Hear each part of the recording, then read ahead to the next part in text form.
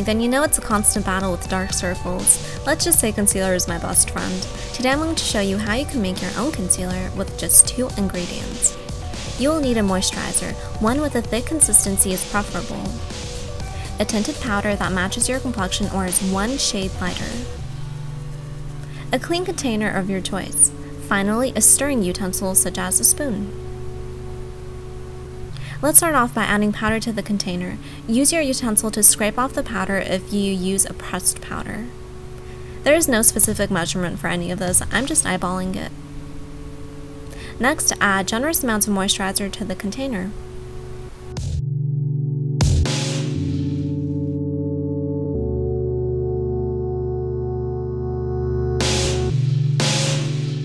Add more moisturizer if it's too dry.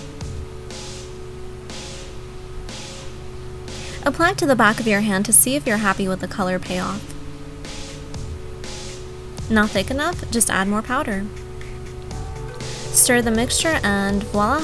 You've just made your own concealer. I like to apply concealer in triangular shapes under my eyes.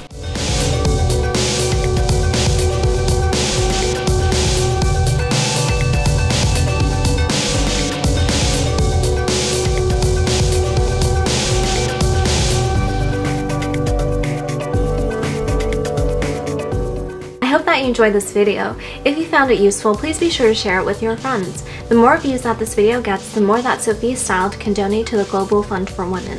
Thank you so much for watching. Be well and sweet styling.